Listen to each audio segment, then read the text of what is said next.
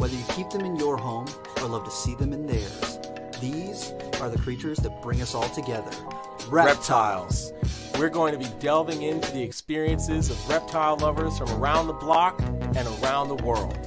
This is the Reptile Talk Podcast.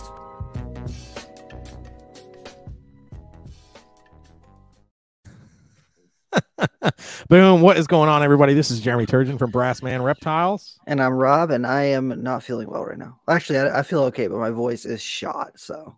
Yeah. This is Rob's least sexy voice.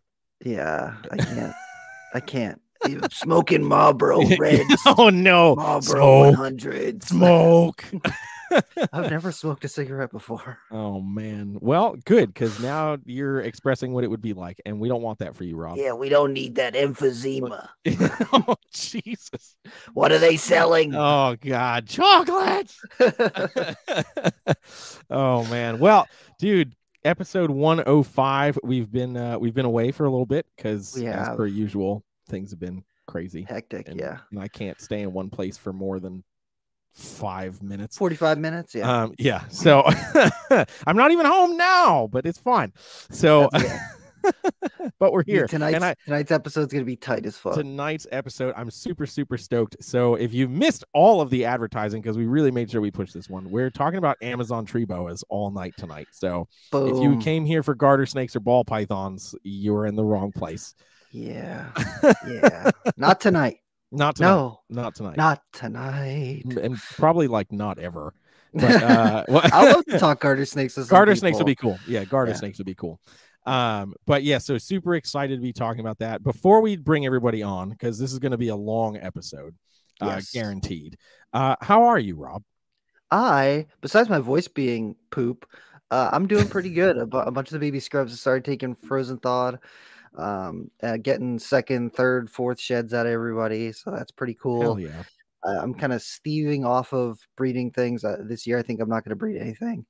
Doing lots of herping, and then we got the Herp Society meeting coming up on Sunday. You're going to be doing Lake Norman herping trip. That's where last year we caught the Eastern hognose snake, so pretty tight, along with a bunch of other stuff that we saw, but the hognose snake was definitely the highlight.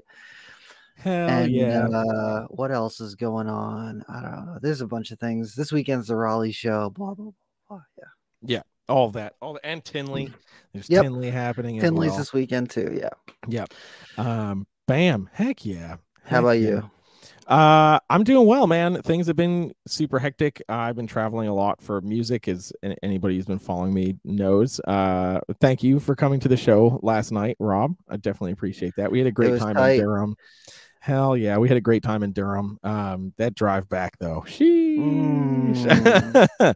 But yeah, so it was all good. Very excited. Soon it sounds like I'll be able to announce some other stuff that I've been working on. So I'm very excited about that, because if you thought Tyrese was a big deal, there's just more. Wait. Coming. There's more. Just coming. Wait. So very excited about that. Other than that, I'm breeding a handful of things this year. Very select. But I am excited for the Herp Society meeting this Sunday. Super excited for that. And what else is happening? I'm excited because I've decided that at some point in April I'm going to go see Limey. And I'm excited and horrified for both of these things. So So he lives between the two of us. Yes. So we should just do it. I mean, I'm down. And inevitably he'll pop into this chat and talk his shit. So we'll just bring back this point. But all right, before we get started and bring on our guests, we've already gotten hit with some super chats and super stickers. So I just want to shout out these wonderful people. Jerry. Thank you, Jerry, for the $5 Canadian. Fancy money. Yeah. How's that conversion? We appreciate it, man. I don't know. It's like $1, but no, no, definitely appreciate it, man. Thank you for all the continued support, my friend. Definitely very much appreciated. And then Mark Tavius. Thank you, Mark Tavius, for the super sticker. Definitely appreciate that. And I think that is it. So as always, guys, if you want to interject in our conversation about this wonderful species of snake, feel free to throw a super chat or a super sticker at us, and we'll highlight your comments. Our buddy Tim at Intrepid Exotics is here. Damn, long time no see. Shush, we know. Sorry. I was thinking maybe we should do like individual episodes where we just rant for an hour. I'm very much down. I'm very much down for that. Yeah. There was like a couple weeks where I was like, I just got a lot of reptile stuff that I don't want to just get off of my chest right now. And I was just like, I don't know if I should do that on the podcast or just do it on my Instagram or something. Why not? Because I don't know if that's if this is the appropriate venue for people to get some of that stuff, but it is what it is. So. Oh gosh, too funny. Okay, so let's bring our guests on. I'm just going to bring them all on, and we'll have them all introduce themselves. So let's join us. I will tell you right now, there's one person that seemingly is going to be popping in and out just because of reception. And I'm going to give him shit for it all night. But here we go. Let's see. Bam. Boom. Bam. All right, we got the gang is all here. How's it going? What is up, What's everybody? Up? Hello. Oh, you made it. Dude, It did. I'm so pumped. This is going to be a tight episode. And I think that me and Jeremy were talking about it before, but we're just going to have you guys go through and introduce yourselves. We'll probably just start at the top. At the top. And then we'll just work our way around. So this is going to be an Amazon Trebo roundtable. So how about we'll start right over here, over there with Jake. We'll start with Jake. My name's Jake Brooks, Amazon Eden. I've been collecting Amazon since 1998. Damn, hell yeah. Hell yeah. We can come. Oh, perfect timing. Perfect timing, Ian. Introduce yourself, my friend. Oh, he's muted. Is he frozen? Is he frozen and muted? No, he's muted. Oh. All right, we'll come back to him. We're coming back to you. I'm Randy Pegues, just Randall Pegues on Instagram, Randy Pegues on Facebook. I've been keeping reptiles off and on my whole life. Amazon trio boas since about 2011, but didn't really start getting into them heavy until about last 5 years. Hell yeah. And I'm Rory Gresco. I've been keeping and breeding Amazons for about 15 years now. The creme de la creme. The creme de la creme for sure. Where am I? Am I next? Yep, you're next. No Ingram. You're next. No Ingram 2x2 reptiles. I've been breeding them longer than even the creme de la creme, but I haven't made anything near as nice as what he makes.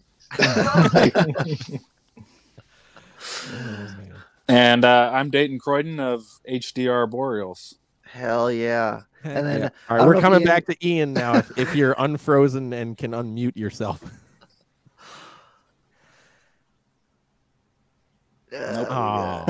Ian. It's Florida. This is right. Damn it, Florida. Just another reason for you to suck. Strikes again. Damn. With the internet. Yep. Well, luckily his whole name and business is in his little name bubble there. So that's frozen green shirted Ian Bessell from S&J Reptiles.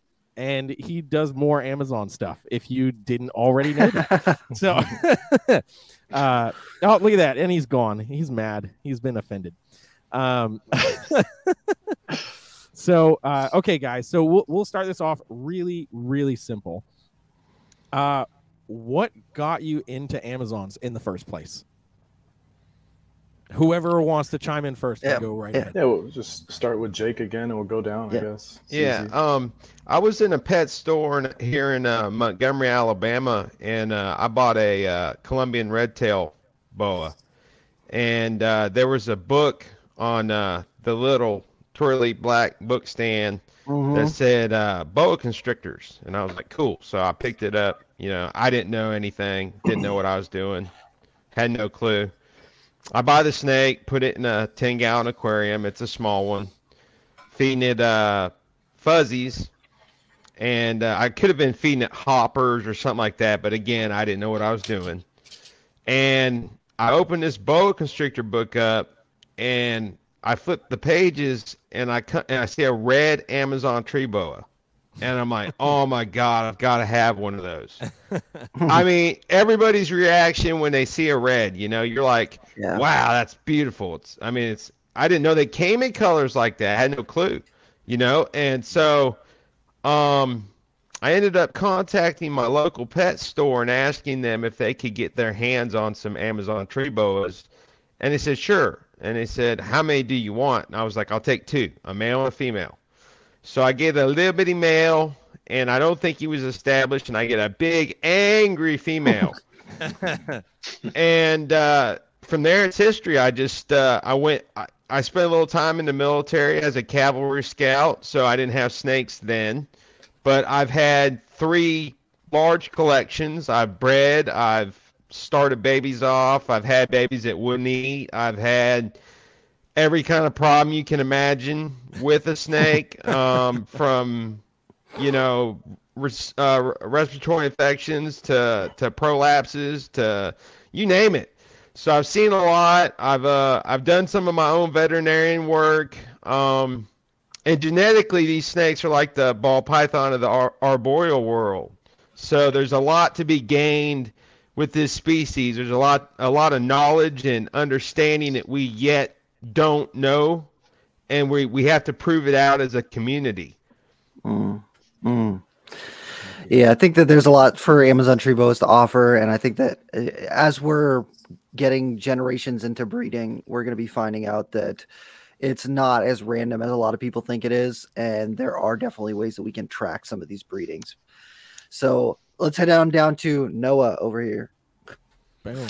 Yeah, so I don't know, where do I start? I'm 40 now, so back when I'm like 16 years old, I started working at a place called That Fish Place, that pet place in Lancaster, near my house. Oh, I've been there. That place is tight. Yeah, world's largest pet store, right? It's huge. It is huge. So obviously, I saw the stream you were on. Yeah, thank you. Go watch. I got this is my boy. This is my more important animal in the house. Man? I didn't know you were a proven breeder. I can't hear. Yeah, I am. I want to 2. hear. 3, actually. I want to hear. What's that? I want to hear. No. Go watch it with Izzy. Go watch it with Izzy. I got to tell a story. It's my turn to talk. All right. So, 16 years old, I started the fish place. They got this giant Burmese python. I just know I like reptiles. I don't know. I want to work in that reptile room, right?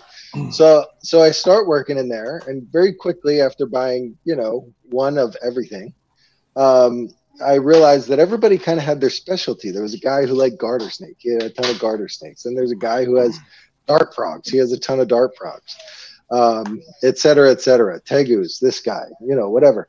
So I'm poor because they pay me like minimum wage, $7.25 an hour, right? But I'm happy because I'm at the fish place. And I realized I gotta have a specialty. So what do I like? What's cheap and cool?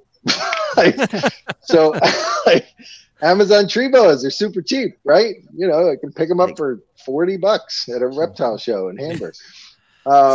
So that's how I started with them, and they come in all kinds of colors. Right. Every color, super cool.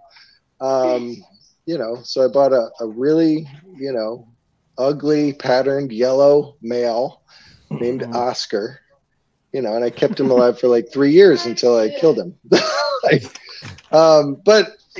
as I kept him, I realized I really liked their personalities. And, then I decided at some point I needed to have, at least one of every color and pattern and phase, which is pretty impossible with Amazon tree boas. You're close, though. I'm working on it. Yeah, I'm working on it. Hell yeah. All right, so Randy, we had you on recently, but I'll if you want to go over a brief quick synopsis. Little... Yeah. So, you guys heard before, but the reason I got into Amazon is a little bit different. I started off with green tree pythons, and I was head over heels for green tree pythons.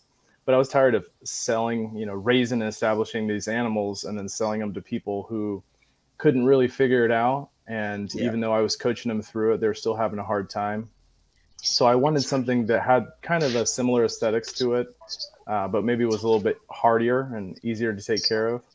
So I started gravitating towards the Amazon tree boa. I was talking to Nick Mutton about, just different species and stuff. And I picked up a pair from him in like 2012 or something like that. And I just didn't think anything of it. They were cool, but the chondros really did it for me until I started realizing that every color an Amazon tree boa comes in is a color that the green tree python community has sought after for generations and they can't achieve. So it's almost like a complete 180, I've just started going the opposite direction and I just fell head over heels for Amazon tree boas and the different colors. And I'm probably going to get rid of most of my green tree pythons. Yeah, that's what I'm talking about. I need the room. Dude, hell yeah. All right, Rory. All right. However that works. Yeah, the mirror thing. Yeah. Well, like my man Jake up there, it was the patternless reds. Yes. Yeah. Being a young teenager, stopping into my local reptile shop one day. Shout out to Amazon Reptile Center in Montclair, California. Yeah. They had a huge vivarium store display. And I think I'm probably 14 or 15 years old at the time, or early 2000s. Wow, I grew up in Montclair. I'm sorry. Who was that? That was me. Randy. Sorry, I wasn't trying to cut you off. No. I wasn't looking at the screen. Yeah. you grew up continue. I'm sorry. I wasn't trying to cut you off. But I'll talk to you about it later. We'll have a lot to talk about, I guess. Sure. I see these little neon patternless red-orange snakes in this vivarium. And at first I kind of, took a look at them, shrugged my shoulders, and kind of mistook them in my mind for emeralds, thinking, those are little, brightly colored neon orange baby snakes, but, they're just going to grow up and kind of turn green and plain. Flash forward, I started keeping, snakes kind of in earnest. I started collecting mostly carpet pythons at first when I started to get kind of serious into reptiles. But in the back of my mind, I always had this like image of that vivarium that I remember seeing in the pet store. And so hunting through the internet, I came across photos of other patternless kind of red-orange Amazons and then realized, wait, these aren't like emerald tree boas. They stay this insane, unreasonably bright red-orange color as adults. Okay, I'm sold. I have to track one of these things. I have to track one down. Yeah. But in those days, they weren't easy to come by. Not captive bred ones, anyways, and not quite to the quality that I had been, exposed to at that point. So it was always something that I kind of like sought after for the first few years. And around 2006, 2007, I had my first opportunity to buy some really nice specimens, captive bred from a keeper outside of San Francisco area. And once I got those things in my hand, it was a foregone conclusion that that's what I was going to specialize in. I started selling the carpet pythons. I was keeping gargoyle geckos, crested geckos at the same time. And, as soon as the Amazon collection began to grow, everything else was forced out. And it's kind of been like that ever since. Every rackadactylid enclosure is a new Amazon enclosure. Just saying. That's tight, dude. That's awesome. So down to Dayton. In 2007, I was looking to get back into the hobby. And one thing I had never done before was I had never bred animals. I had just had a collection, of random species. Mm-hmm. And so one of the things I wanted to do was produce my own animals. And I also wanted to get involved with a species that I could get on, like, sort of like in on the ground level. Mm-hmm. That was sort of obscure or hard to keep, and a lot of people weren't working with. And I'd always been really fascinated with emerald tree boas, but I was pretty intimidated by them. It's just intimidated by, like, I don't know. At that point, everything I could find is they're very hard to keep and establish and stuff like that. And they were decently expensive. Yes. Yeah. So I didn't want to go that route, but in my research, I stumbled across a Halloween Amazon tree boa, and it was, I don't know, they had the cool look of an emerald tree boa because they're related, obviously, and none of the downsides, it seemed. And also, I'd never seen an animal with the crazy color and pattern of a Halloween Amazon tree boa. So I was sold and got my first one for, I don't know, like $100 or something like that. Right. And then I started filling up my bedroom in my parents' house with it. I think that accessibility for Amazons is such like an undertapped part of the reptile market, because you look at green tree pythons and the barrier for entry is pretty high. Like, even back in the day, at least $300 for a Biak, and then now as things have become more and more uncommon, the price has just gone up and up and up. Whereas you can still get Amazons for $100 a lot of the time, or less. Or less. I'm trying to give them, hey, their dues. True. They for someone who's interested in getting into an arboreal, they're a little bit hardier. They come in a wider palette of colors, and then that price for entry is lower, so people can get one, see if they like it, and then if they do like it, go further in and see all the different options that are available.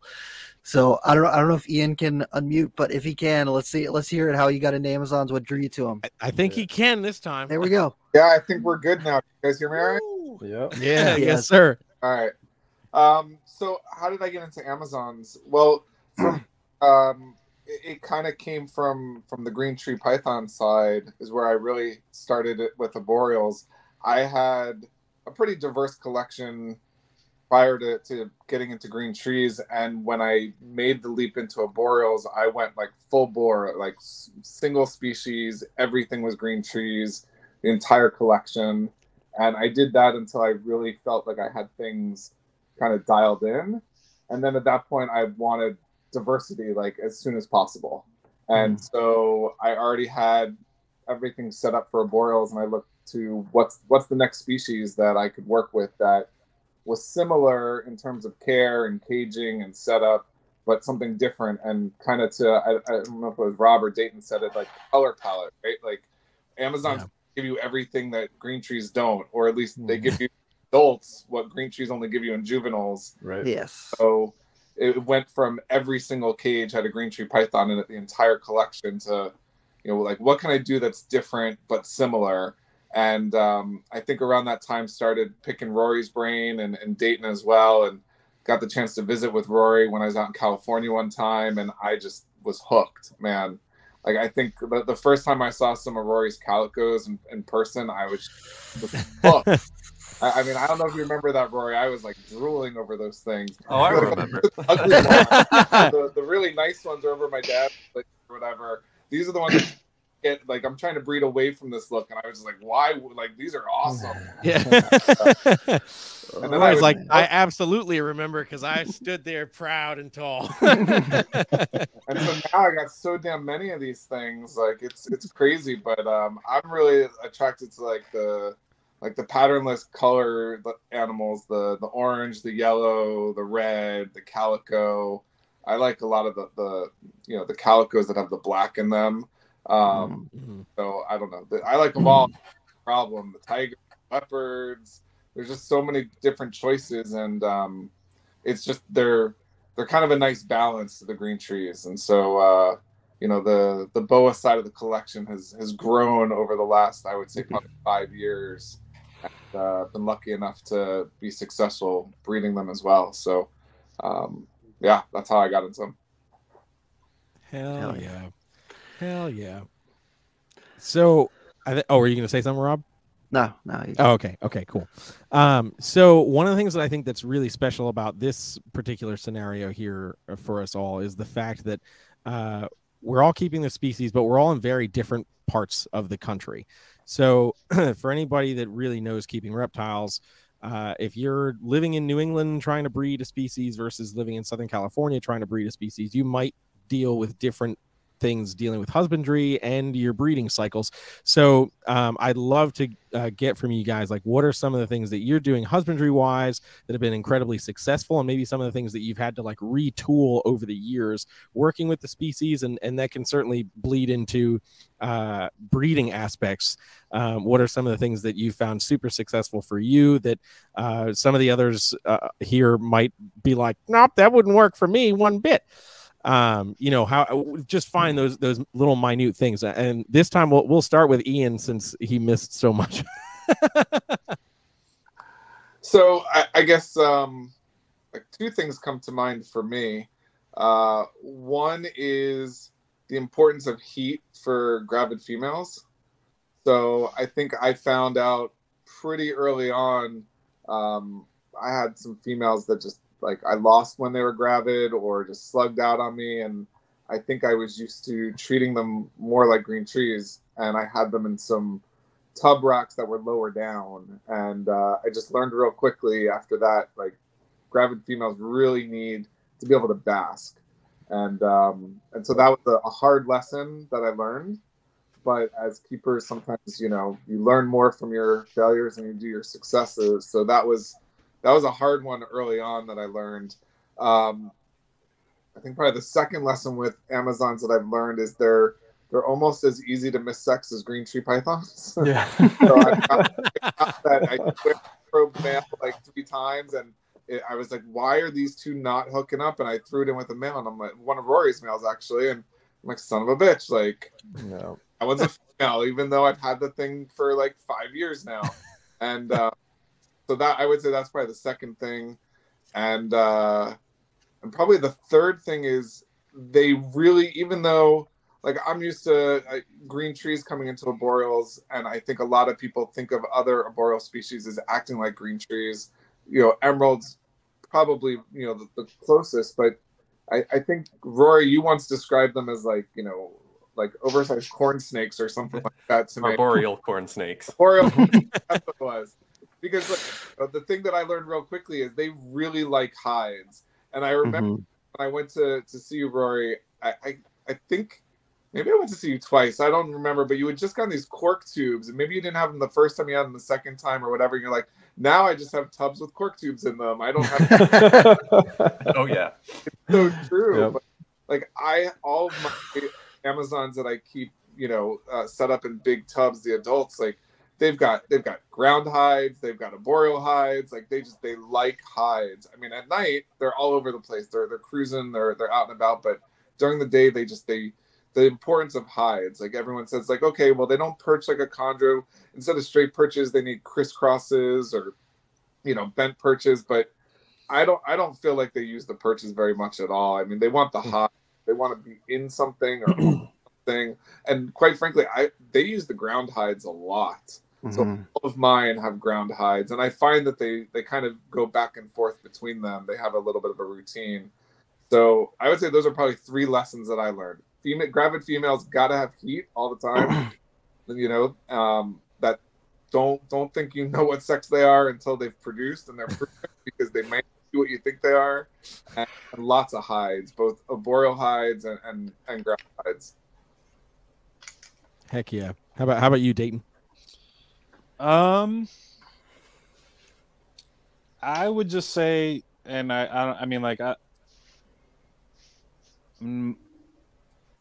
I'm not really gonna.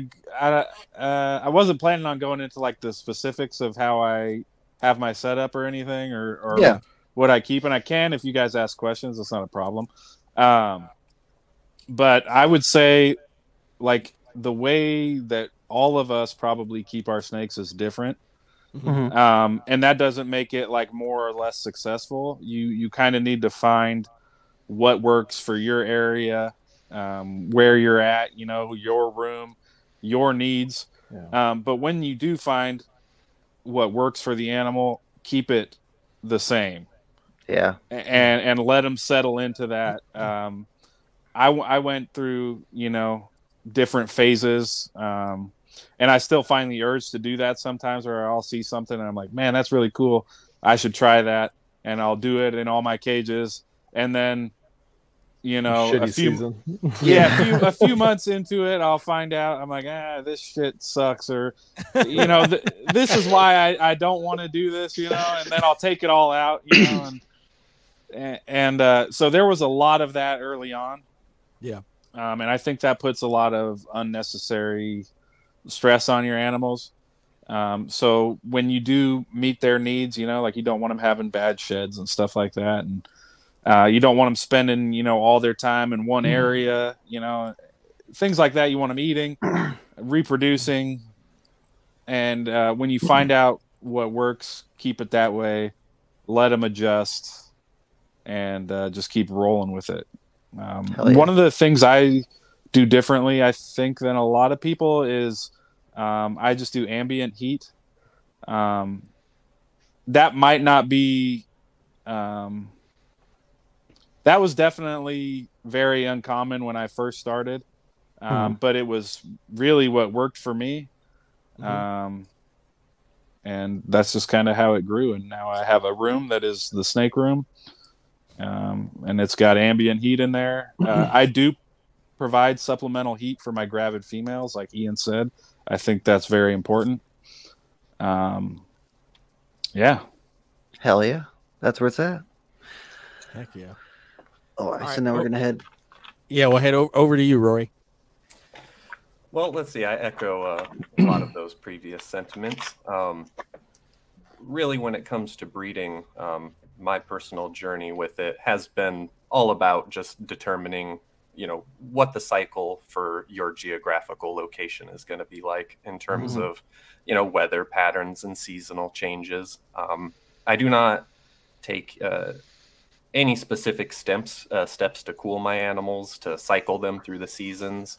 I try to maintain the snake room at I don't like it to get below, like, say 75 to 78 in the winter time. So I do keep a small space heater.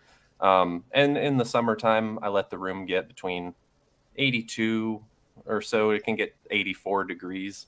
I found within that range, they're still very aware of what the seasonal changes like, outside, just within that, 5 to 10 degree kind of temperature fluctuation.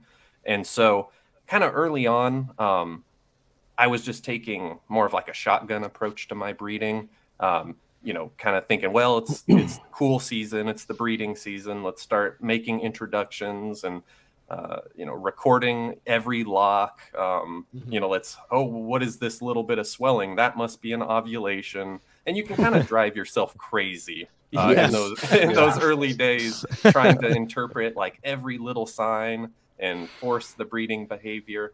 But I got some really kind of comically noobish results in those first few years with like thinking my animals were gestating for like 9 months because the initial swelling I observed was mistaken as an ovulation because a shed came, sometime kind of afterwards. But the more I kind of narrowed it down over my first few seasons, I really came to the determination that everything for my area here in Southern California liked to ovulate for the most part between like May and July. And I would get babies September through November for the most part.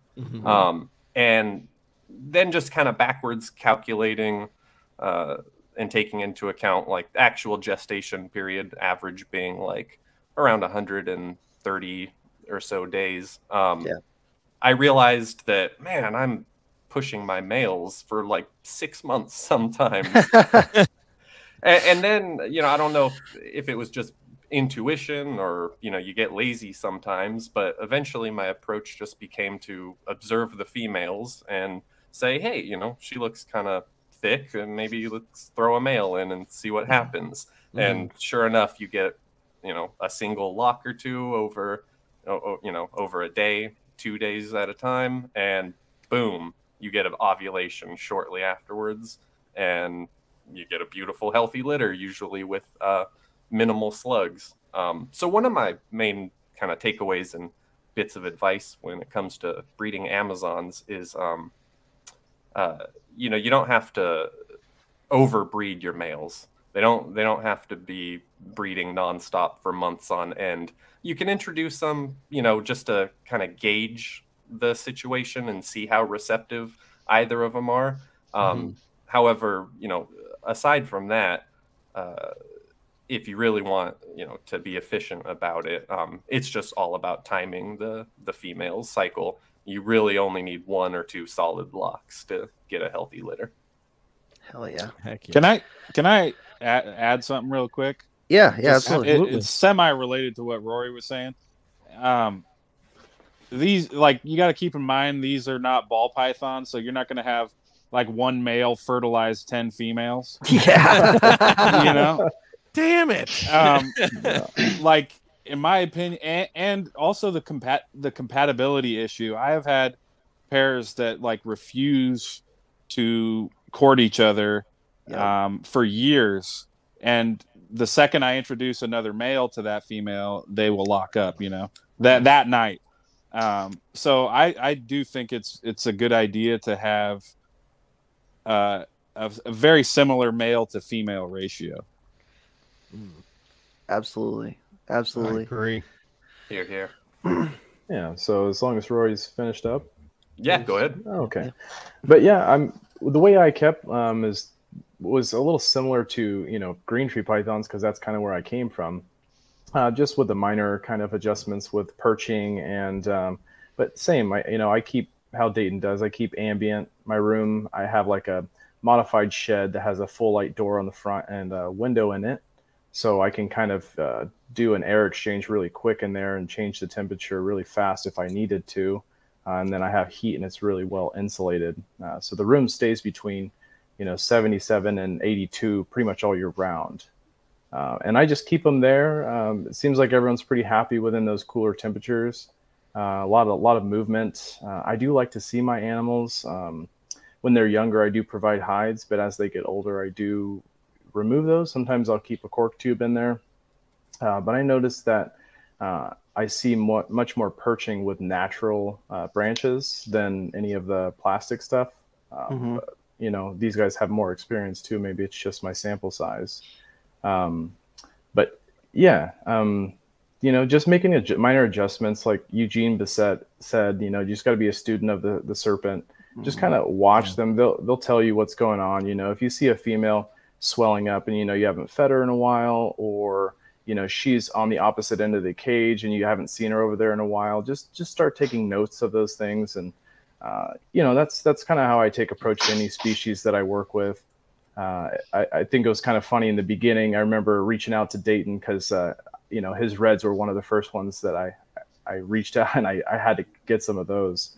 But I was like, Dayton, what is wrong? Like, I have these pinkies and I have this super hot, water and some chick down, and I can't get this thing to eat. And he's like, what are you talking about? He's like, it fed frozen thawed fuzzies for me, no problem. If you have a problem, like, just brain it a little bit. And it's just those slight different variations, within the ways we do things. Is there's little recipes here and there that, you just need to pick up on. But yeah, as soon as I tried that or tried a rat pup, or a rat pinky, it was on like Donkey Kong, So it's just little things that you got to tweak, up here in the Pacific Northwest. When it's warm out, we don't really have to mist and stuff like that. But As it gets cooler, I like to keep the window cracked anyways, so it sucks the moisture out. So I like to keep them on cypress mulch, and I spray it down, at least once a week or something like that. So Hell yeah. Yeah, and just like everyone else, keep pretty similar, same sizes, chondro cages and rack systems and stuff like that. So. Hell yeah. I'll echo that. I've noticed that if you give them those smooth perches or PVC perches, they don't tend to gravitate towards those as I think it's opposed to a texture thing stuff. or what, but I just kind of leave my animals alone. I'm more of an observant keeper than handling and stuff, but the Amazons I really do like to handle when I do want to take a snake out. But I think they just know that when I go in there that I'm not always gonna mess around with them, so most of them are out perched most of the time. Yeah, which is cool. I definitely like going down in my reptile room and seeing them perched up and out. It's definitely cool to see that. Yeah. All right, we'll head down to Noah. Yeah. I mean, a lot of the same stuff that everybody else said. I think consistency. I think Dayton hit on consistency is the key.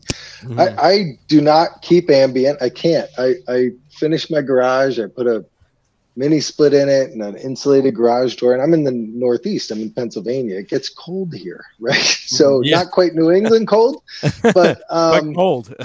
This garage, even with that mini split running full steam ahead when it's 20 degrees outside, does can get down to like 62 over near the garage door and 67 over, where the snakes are. So, they seem to deal with it just fine. Like that said, I have heat panels or heat tape under every tub, heat cable, whatever rack system I have going with the snake that's in it or cage.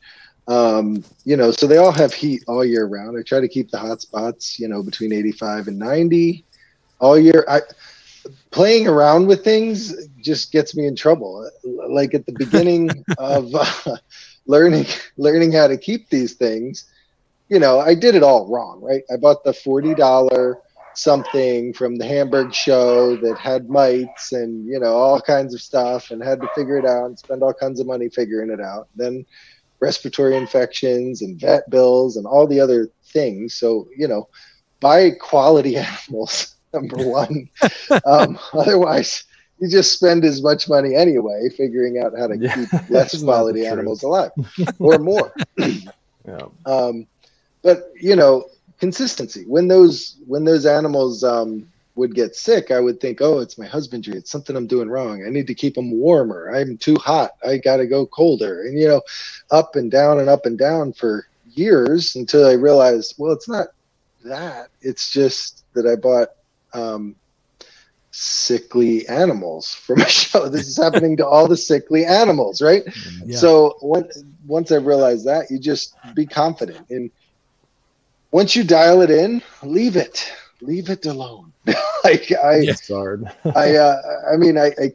try to keep all my ambience between 75 and 80 and hot spots between 85 and 90, and then leave it be. If the corner of the cage gets to 65 degrees and the snake wants to go there for whatever reason, it will. And if it's too cold, it'll go to the hot spot, right? I mean, end of story. They're smart. They know what they need, so they'll get it. Like they'll go to what they need. I keep cork tubes in all my cages. One on the floor, one in the branches. I have a lot of PVC cages that I'll just put one of the PVC perches through a cork tube, and that's up high. The snaker will sit in that cork tube or on top of it. I think the perching thing, they just need to feel like their whole body is supported. They don't want to perch like an emerald, although sometimes they do. They do. Yeah. But in some of these cages, I'll zip tie like that garden mesh between perches, right? Just create like a little basket, and it's plastic. It's not natural, whatever, but they'll perch on something like that. Whereas they won't just perch on the PVC perch itself. As far as breeding goes, I wish I had it as dialed in as Rory, where I could just introduce him once and watch him lock and then just be done. Like, I'm not that good, right? So I generally, it seems I start in March. I start, putting my males with my females. Occasionally I'll do, a January pairing just to see what happens. I actually did my Posset hypos this January, and that female's looking super dark, ready to hopefully give me a post-ovulation shed. Nice. But I just pair them for 3 or 4 days. I'll separate them. If somebody needs fed, the females I try to feed heavy during the March to about May, June, or whenever they ovulate or I know they are pregnant. And then I'll back off the smaller meals every couple weeks. But just consistency is the key. Every week I'm pairing them for 3-4 days, separate them, feed the females, put them back together the next week. And it just seems to work every year. Sometimes they'll give birth in August to November is about when I'm getting babies with that program. Hell yeah, man. That's where it's at. Heck yeah. Oh, all right, Jake. Well, I would just say, that everybody seems to have their own way to do it, and there's no wrong way if you don't have sick animals. If you're not keeping your temperature up or your humidity where it needs to be for the species, then you can have problems, obviously. So I'm an ambient air guy. I like 80 to 84 degrees. Thermoregulation occurs naturally from one end of the tub to the next, or one end of the container to the next. I offer supplemental heating to gravid females, and that was based off of a model that Rory used. He was kind enough to tell me what he used for supplemental heating, and I've done it and replicated it, and it's worked out pretty good for me. I would just say, don't be surprised if an animal doesn't lock up, or you don't see or witness the animal lock up, but then you see a swelling or something, and then there's a shed, and then there's a difference in behavior, and you can pretty much tell if you're in your snake room at least a few days a week, cleaning, maintaining, feeding. You get a rhythm for the cycles that your animals are on. You know when this one's going to shed, or when it's hungry. I've got a male that he eats every third time I try to feed him. He's just a picky guy. But that's him. Then every one of my other animals eats once a week.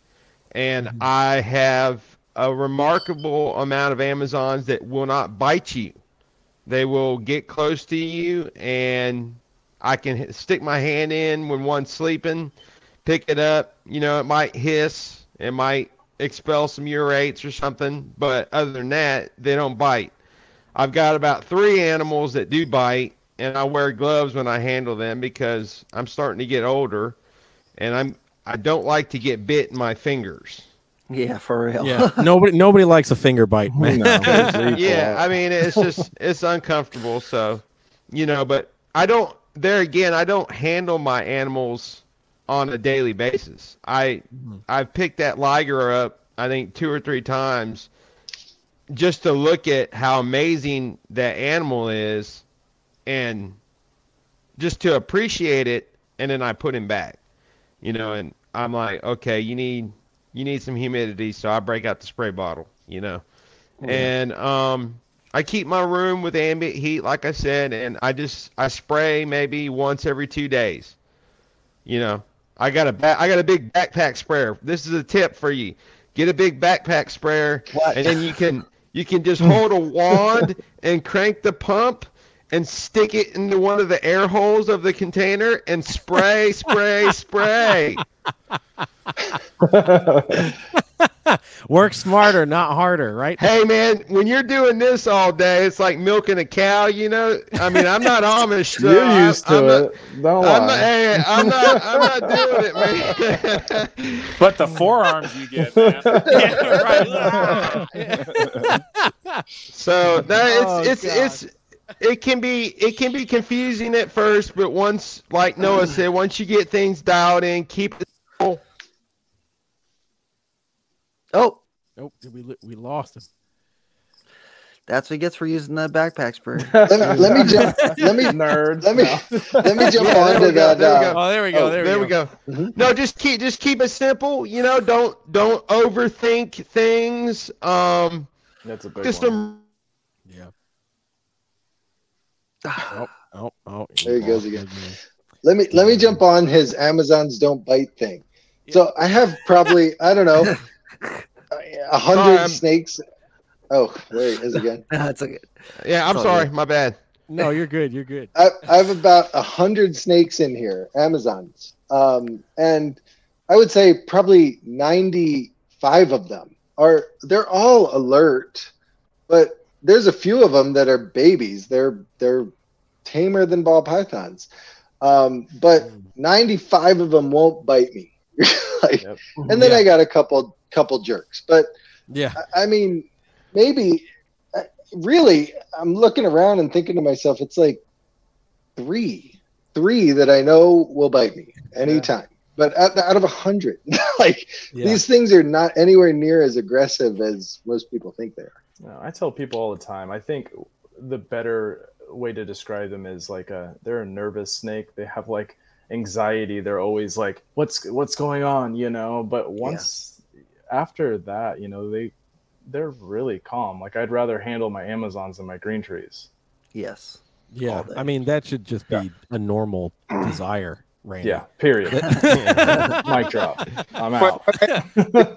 Most of mine are dickheads, but I don't put a lot of effort into that relationship either, you know. So Dayton's like, I'm there with my hand sprayer. And we keep it moving. He's jaded. Don't let him fool you.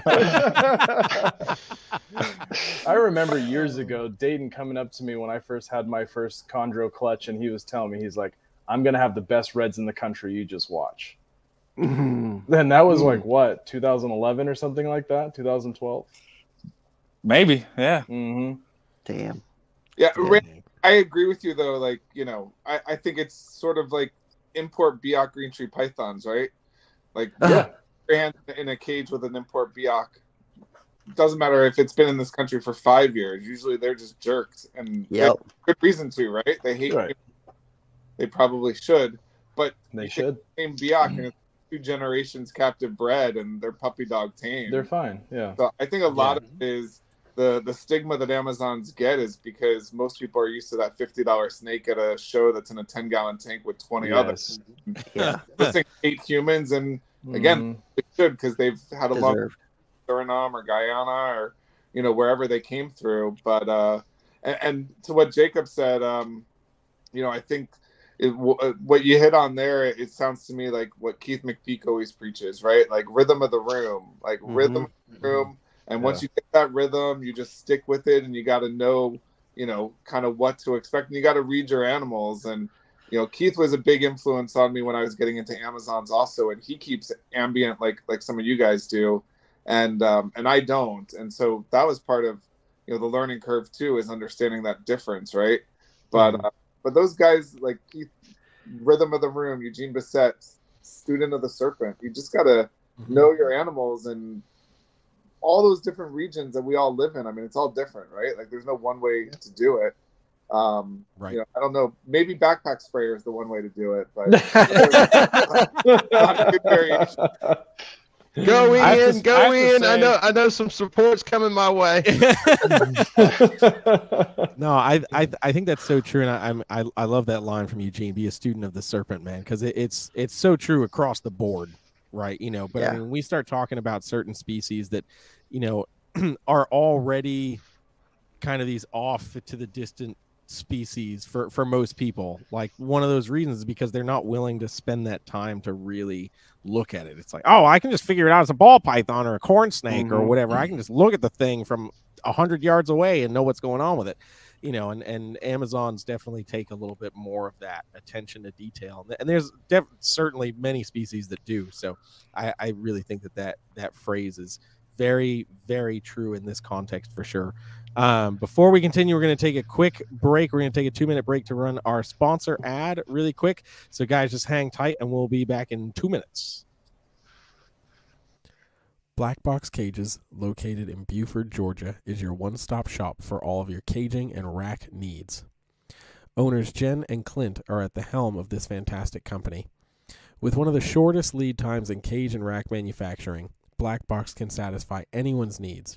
From baby racks to V70s, arboreal and terrestrial caging to deep-fronted bioactive enclosures. You can find everything you need right here. New enclosure sizes and products are added frequently to their availability, so be sure to check back often. Black Box Cages have tons of customizing options for lighting and heating. Along with that, cages and racks can be stacked with metal stacking dowels, and all cage joints are dadoed for improved durability and stability. Most cage units are flat packed, but are pre-assembled prior to shipping to ensure a solid build every time. The Micro, XC18, XT3, Bio-G, and 3-stack V70 ship assembled, and all other racks are shipped freight and assembled. The XR16 and XR20 model racks allow keepers to mix and match tubs. Fitting both Vision and Freedom Breeder tubs, you can mix the V15, V18, and V35S tubs, or the FB5, FB8, and FB35CV SC tubs. This kind of flexibility allows keepers to raise their animals from hatchling to juvenile or subadult size before needing to upgrade into adult caging.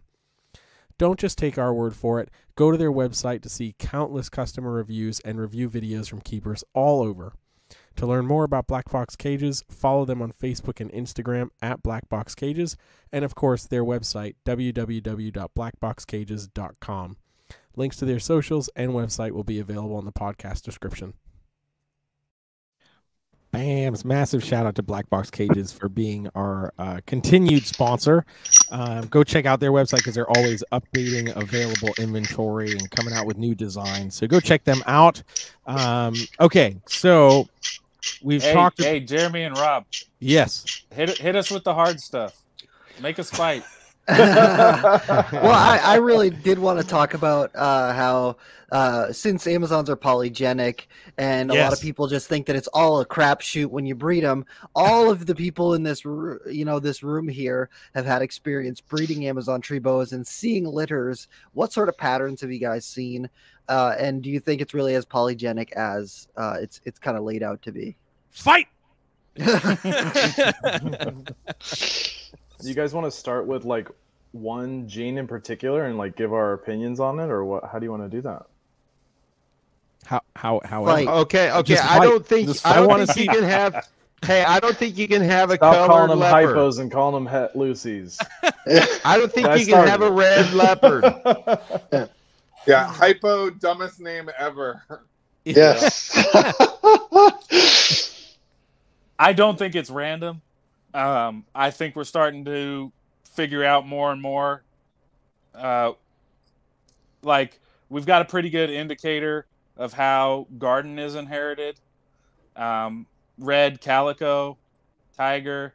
We're still fighting on the het hypo thing a little bit. Yeah. But if you sort of patterns aside, if you just like break down the colors, red and garden, those are kind of, now garden comes in a couple different patterns, like Halloween and then your standard run of the mill garden. But garden, it's pretty much seems like it's recessive. Yep. Same with red and calico. Maybe there's more to that than just the color. In my opinion, I think red and calico are the same thing, and it's a color. It's not a pattern mutation. Okay. which is kind of why if you have like a true red animal that's born red, it develops, it stays red, you almost can't separate the white from it. Like you can't have a true solid red, fully red scaled, Amazon tree boa. I don't think you can. I don't think I've ever seen one. It can come close, but not quite. But you also see calicos that start out with the white oscillations. You see calicos that are more random and speckled. You see them with and without black pattern. I just think that that's sort of inseparable. Mm-hmm. But then you can kind of break things down into like bicolor and tricolor, but that's really kind of just a matter of pattern and the amount of melanin the animal has. I think that's pretty much the same thing. And I don't know how that's inherited. I don't know if anybody has anything to add to that. But I think, yeah, go ahead. That's sort of like the base colors that they come in. Mm-hmm. Yeah.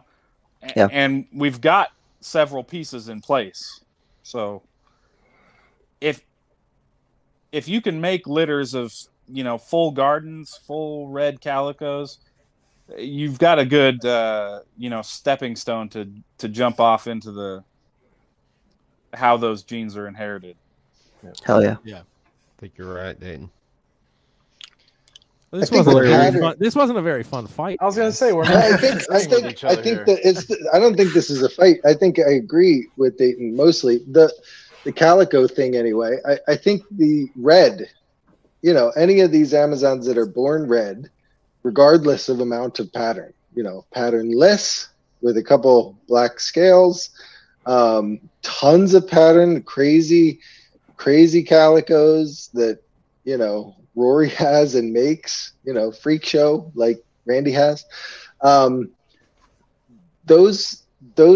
pattern is different. It's a different thing. The red is anything red is what we're calling calico. Like that's what I think we should be calling calico. I think that's what the recessive gene is. And then the pattern, the underlying pattern is what makes them look different.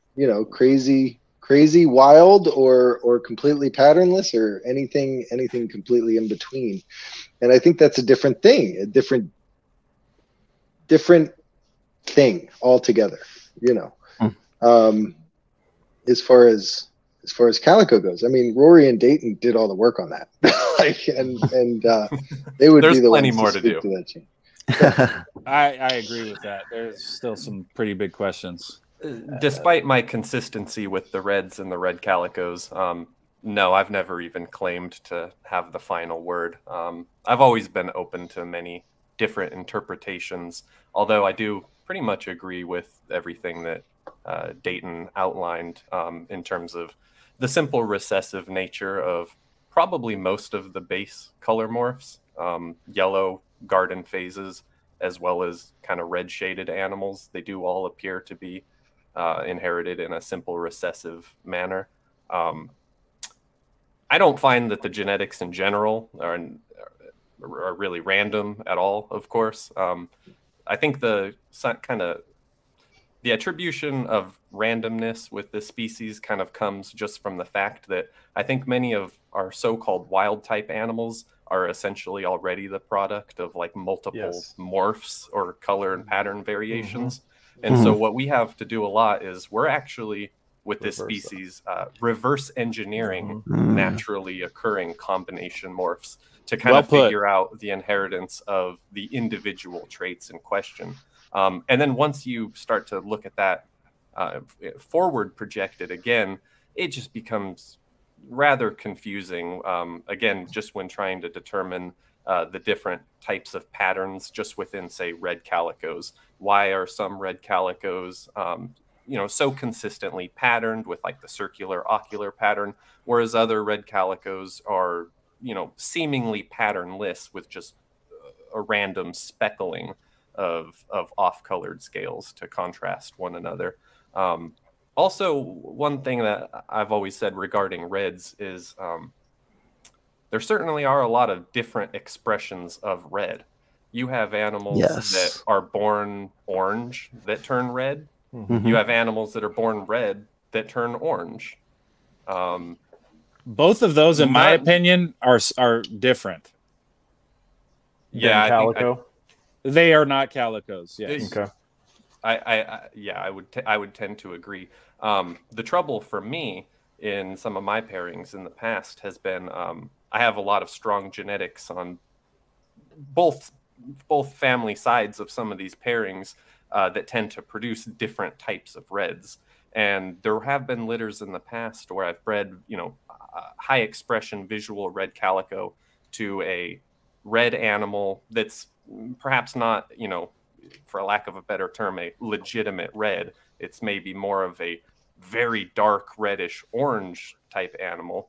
And within that litter, it might appear at face value to be 100% red, maybe even 100% red calico. However, with age and several years of maturity, it becomes very easy to kind of pick in my opinion, what were the true calicos versus some of the other red formed animals that might also just happen to have some amount of white or lighter red, pink, kind of off shade highlights to them. I actually just had a pair produce offspring that would fit that description exactly, and I have no fucking idea what they are. That's why they're all really kick-ass, brightly colored red, but there are a few of them that have orange stripes, so I'm thinking those are more the red orange. Exactly, there you go. But I'm not sure of the ones that don't have, because then I've got some that are black striped, and I don't really have any that are like solid white stripes. So yeah, I'm just confused. And kind of my original contention with red calicos before I even started to breed them was that we might just be looking at some combination of genes that has a very specific look when combined with each other, that within other color phases either doesn't. Like, for example, of course, we don't see an equivalent yellow calico or an equivalent orange calico, which kind of, as Dayton said, might be a good argument towards, well, maybe it's the same as, maybe it is just a red mutation and there's just natural variability amongst it. I lost my train of thought even trying to think about it. I think it's kind of like a leopard. Everybody wants to see a colored leopard instead of the black and silver, or the brown and black, or everybody wants to see a colored leopard. And I think I've seen pictures of animals that resemble what you might think is a colored leopard, but has it been proven? No.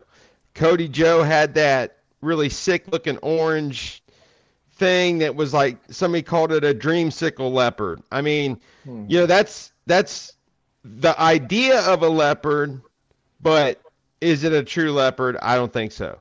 I don't think that, and it's yet to be proven, but I don't think that a leopard can take on another color unless maybe you did some sort of weird het Lucy hypo breeding to a leopard and you got a combination. I don't know if one would rule the other one out genetically or not, but and there again, leopard's recessive, so it takes multiple generations to prove this stuff out.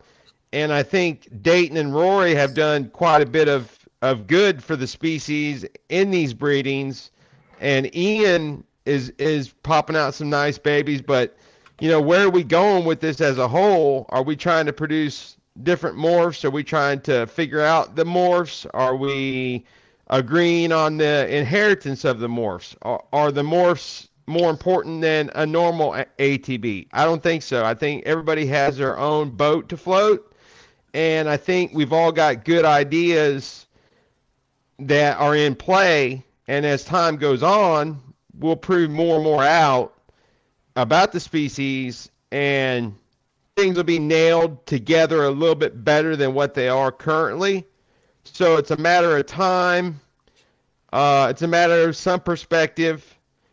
I think it's a matter of breedings. And Noah is set up to be doing some major breeding in the coming years, which excites me because I want to see an albino Amazon tree boa.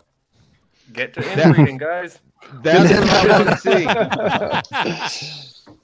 Well, you know, if you think about what Rory said, actually, like that kind of resonates with me. Like, you know, we're trying to do the inbreeding. Hearing, right? Oh, God. You are in Florida, Ian. God. Like, you know, Florida man strikes again. But what you're talking about there, I mean, I don't want to make comparisons to ball pythons, but I mean, that's essentially what the ball python community's done, right? Like over the last 2 years, they've reverse engineered what went to make all of those quote unquote normals, right, out of Africa, that had just these little tiny markers that people were able to figure out, you know, how to peel it apart to make, you know, every morph under the sun. So in a way, you know, yeah, those quote unquote wild type gardens that come in and are $50 at a show are kind of like a dinker, you know, ball python that just came over from Africa. You really don't know what you're going to get. And I think that's part of what makes it so cool. And maybe it was Dayton who said it, but getting in at the ground floor, right? Like, you know, we're figuring some stuff out. Yeah. We're figuring out that we don't understand some of it just as quickly as the stuff we do understand. I think for me, the sort of the unicorn or the ghost I feel like I'm chasing is this Het Lucy gene. I mean, it just, to me, that's the one. You're not the only one. I love the reds. I really like actually, and I like the red tigers especially. But the one that just makes me butt my head up against the wall is that Het Lucy gene. And why we call it hypo is beyond me. You know, at first I kind of thought like, whatever, it's not that big a thing. And then I've only seen one Lucy in person, and it was one of Chris McQuaid's animals I saw at Daytona. And ever since I saw that, all I want to do was make one. And, and I don't know, the whole pos het hypo thing, and I've got more yellow patternless snakes than I know what to do with, and I can't. Like, can we rebrand them Fire Amazon Heroes? Yes. There you go. Yeah. Head ivories. I don't care what we call them. But I mean, I think everyone needs to, you know, the people who are working with Amazons, you know, there's all these cool established morphs already, but they should maybe set aside a dinker project here and there to kind of see what's going on, because there's a lot of things that haven't been proven out yet, you know. Like Dayton and Rory are saying, like there hasn't been any yellow or orange calicos. There's been animals that look close. There might. Well, so right. So, yeah, there might be. Sure, right. So we need to prove I'm this working out. on it. Yeah. And I mean, I have yellow Amazons that look like they have a similar aesthetic, but we could be breeding those thinking it's a yellow calico, and then all of a sudden we just realize it's a granite gene or it's an increasing melanin gene. And it takes us in a different direction, but at least these little dinker projects will help us kind of figure those things out. Mm-hmm. Rory, have you made a Lucy with your Lucy? No, I have not. I have struck out on every pairing. Is your Lucy a female? No, he's a male. Okay. Have you paired it back to one of its offspring? No. I know the hypo term came from the originator of the Lucy, and that was Chris McQuaid. Yeah. So back in, I think it was 2010, I bought what was a male hypo from Chris McQuaid. He advertised it on King Snake. I paid a lot of money for it, got it, looked at it, said, yeah, this is cool. I want a female. So he pulls a female. I get it maybe 6 months later. I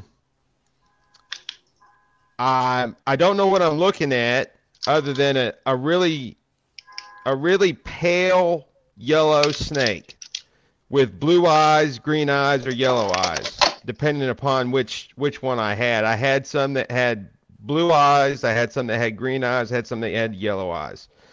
I think I had 4 or 5 hypo het Lucy's from Chris McQuaid.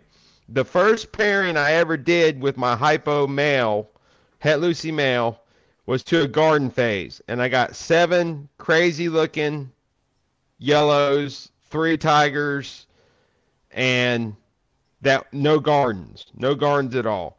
Second pairing I did with him was to hit the het Lucy female, and I proved them out because they had a stillborn Lucy. I was staring at 5 babies, screaming yellows, and a stillborn Lucy that had its guts. It was born with its guts outside its body. Damn.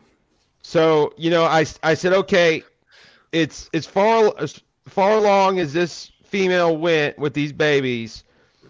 The het Lucy had deep blue eyes, white snake, looked just like the Lucy's I bought from Chris McQuaid, and there it was lying dead in a container.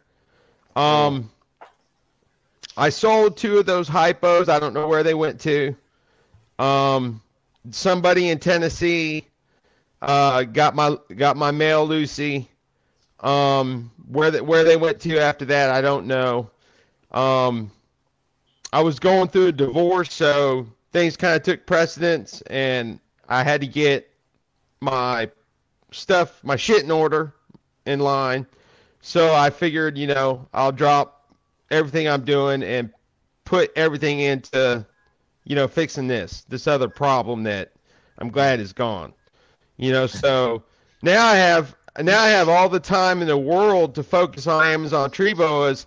And I tell you what, with everything I've got, I got some incredible plans ahead. So I got 3 pairings looking next year, 2 het Lucy pairings, a tiger pairing, and then the following year I should have some leopard, het leopard, tiger, more het Lucy stuff.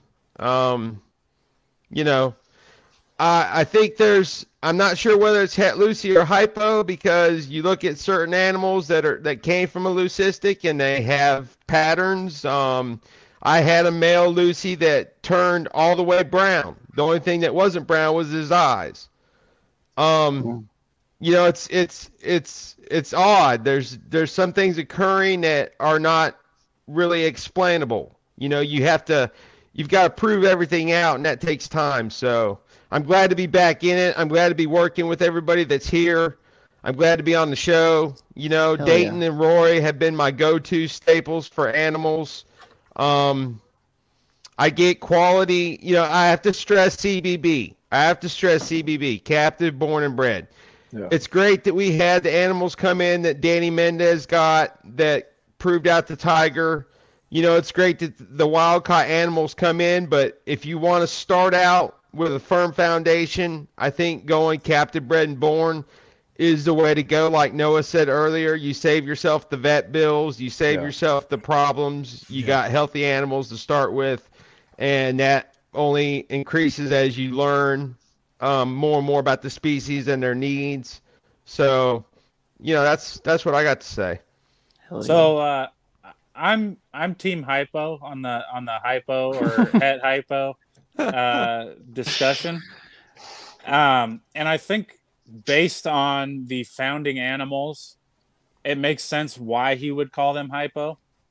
And if you use other species as comparison, all the other species that have leucistics, the single gene form is basically some form of hypo. It's a lighter animal. It's a less patterned animal, like fireball pythons, fire boa constrictors. They've got them with the reticulated pythons.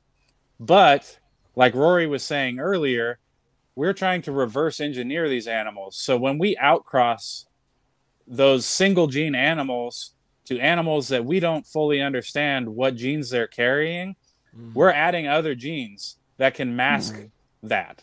And it's a subtle gene, because Amazon tree boas are super diverse, and you're just saying like a lighter animal or a less melanistic animal, which can occur naturally anyway. You could be pairing it to something that I think Randy mentioned, like a IMG gene, which is increasing melanin. And that seems to be almost universal with Amazon tree boas. Like every Amazon tree boa increases melanin as it matures to some extent. Sure. So if you take that hypo gene and you outcross it to an unrelated animal, then you might introduce a gene like an IMG gene. And if you think of something like a hypo IMG boa, that's not necessarily a hypo boa, right? Mhm. It's just less melanistic than a full IMG. Okay. Just I mean, go ahead, Rory.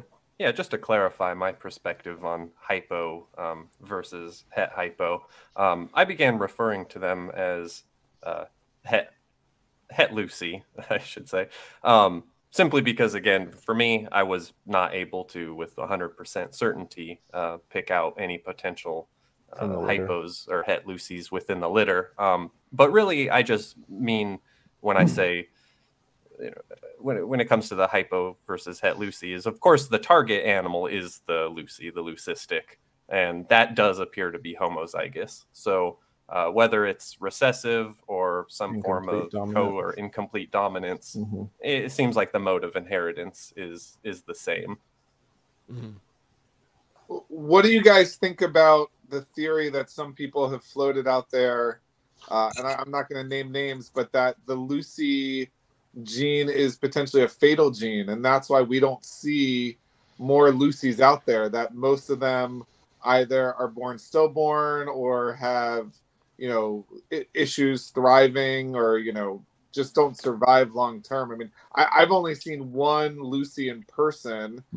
I don't know, I mean, in this group between Dayton and Rory, maybe you guys have seen a few, but like they're not out there with as many Haas or het Lucy, whatever you want to call them. Like, it seems like we see more of them. There's some fairly well-known breeders of other species and that work with them that floated the idea that it's a fatal gene. I don't think it's fatal because there are adult Lucys, but it's possible that it could be like near fatal or unhealthy. It could be attached to something that is causing the animals to die. I've produced one leucistic animal, and it died at about a year old. Was it a strong feeder, or it did start feeding fairly easy for me, and about a year old, it stopped. It developed a mass really quickly, and then it died.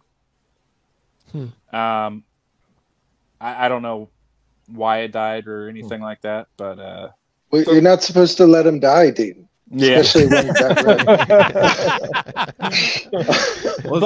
that there's others too that have lethal white snakes too, right? Like jaguar carpet pythons and ball pythons. I mean, so it's a possibility. Some of them can live for a small period of time that have maybe digestive problems or something that we didn't know was going on because we can't see it. Yeah, and I was just going to bring up something like the retics, the super phantom retics and stuff, where it's like sometimes they'll live 10 years and then just all of a sudden just an issue pops up and it's like gone. Wow, they can live that long. Rory's got the only one that's reproduced. Yeah, to my knowledge. So maybe it's also the ugliest one in existence. That doesn't look like a Lucy. If you guys saw a recent photo of it, Lucy would never cross your mind. Is it mainly gray now, or it's very dark gray, grayish, brownish, black? You need to post more on Instagram. We'd love to see that. Yeah, man. Yeah, Rory, what's wrong with you? No comment. Just kidding. It's probably smart. But I have no reason to believe that the Lucy gene is fatal, not through my own experience. If I had to just take a guess at it and there is some form of health issues, it might not be attached to the Lucy gene itself. It could just be like an unwanted addition that was from the result of the necessary inbreeding that took place to establish the line at its founding. Certainly possible too. So if there is an issue with them, I hope it's not attached to the Lucy itself. hopefully it's just unwanted baggage. I owned 3 of them that I bought from Chris. 2 females and a male. One of the females died on me from a bowel obstruction at about a year old. The second female I had for 2 years, and no matter what you did, she would only eat rats, and she would only eat them like once every second or third time you offer them to her.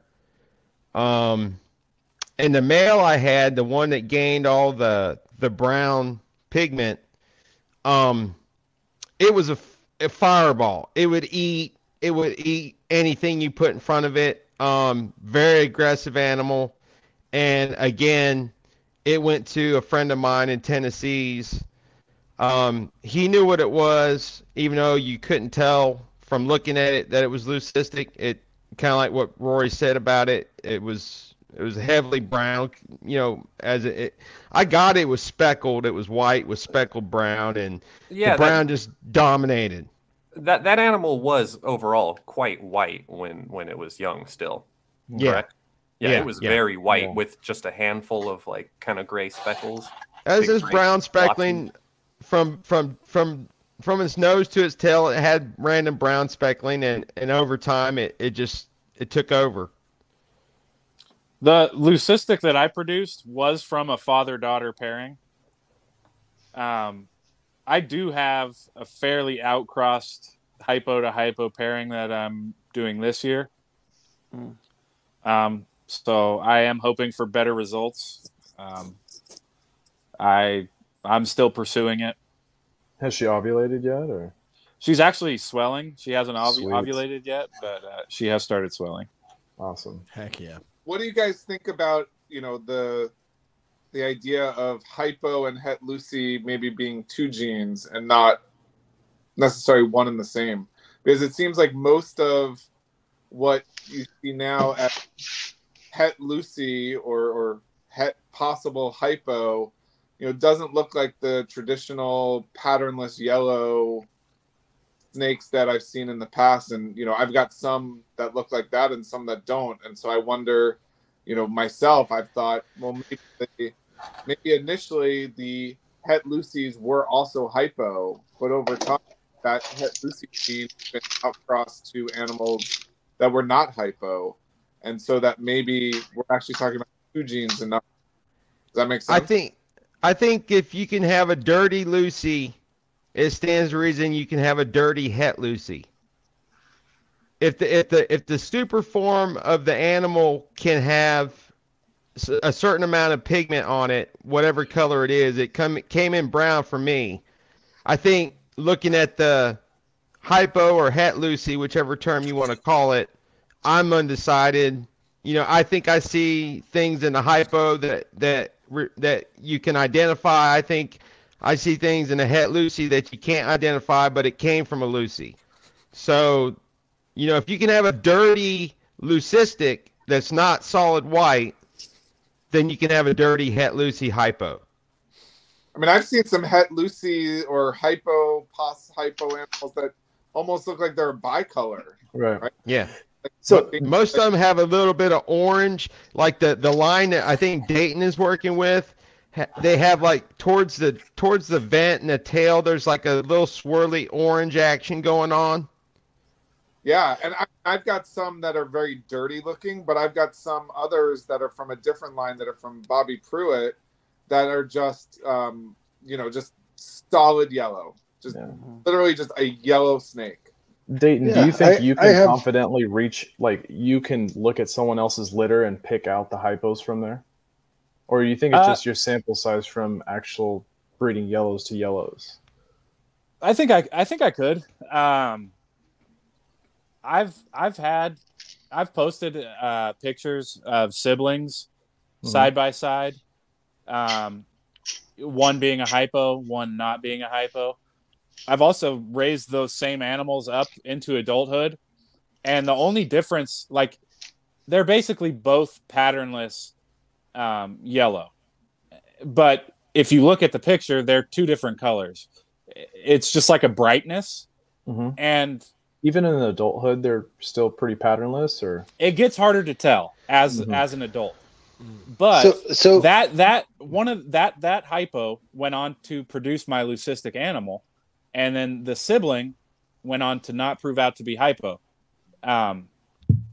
It's subtle, and I do think it is possible that like part of it might be that the original animals were solid yellow, and you paired them back to each other, and so it could be part of the color. The color is yellow. I'm sorry, I lost my train of thought. So you're pairing yellow and yellow animals together, and if you do that over a few generations, you can almost completely remove melanin. Mm-hmm. You can have solid, even if it weren't hypos. Even if it weren't hypo. Dark Grove. Yeah. Right. With reds. But so okay, but we all agree that Rory's ugly Lucy, which we're all obsessed with. Dirty Lucy. Which we're all obsessed with. We're all obsessed with a Lucy that grows up to look like a garden, right. Basically. But if it was just a white snake, it would be a dead end for selective breeding. Yeah. Sure. Right, exactly. So, so I have three from the three baby. Well, I don't want to call them babies now. I guess they're almost 2 years old at this point, but they're all various shades of yellow. And if Lucy is simple recessive, like we're all assuming it is, I guess it would make sense that they're various shades of yellow. But if I was going to say that I can pick out the hypo, well, they should all be hypos if they're from a Lucy, right? One of them is ridiculously dirty. I mean, like probably more black than yellow. And he was heavily patterned as a baby, but he's just gaining more and more and more black as he ages. Does he have that like lemony, like yellow hue to him that Dayton's kind of describing? It's a little different. Really the one female I got from you does, but the other two do not. They just look dirty, right? They do not have that extra like lemony hue to them. I have three more from I think Keith McPeak produced these, and those are also various shades of yellow, and he produced them from two supposed possible het Lucy, possible hypo, whatever you want to call it. So I could see if those were my only hypos or pos het Lucies, whatever you want to call them.